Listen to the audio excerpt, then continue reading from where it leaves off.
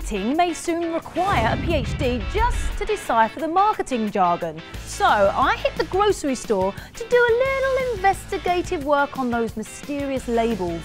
Call me Sherlock, because I'm doing some decoding on It's All About You. What should be a simple trip to the grocery store, Diet Light, is now a food label term test. Are these healthy? These look healthy, but are they? Sometimes they might be a little misleading in order to get you to buy them. Melinda Johnson, a professor and registered dietitian, is helping us out, along with our very own Food Label Decoder. The first tricky labels, reduced fat and low fat. The decoder says reduced fat, less fat than the original version. This food can still pack on the pounds.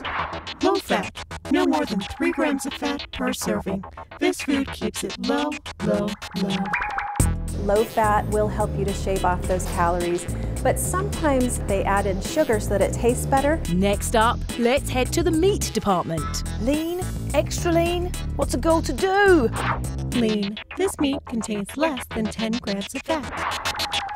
Extra lean, this meat has less than 5 grams of fat.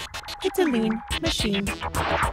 But beware, you may want to stick with lean. Certain types of extra lean meat, for example, it requires a certain amount of cooking skill to get it to taste good. Reduced sugar, low sugar, no sugar added. Even I know without the decoder's help, they still have sugar. Labels could be getting clearer. One of the things that they're trying to do is bring some of the key information to the front of the package. But for now, I'm here to help.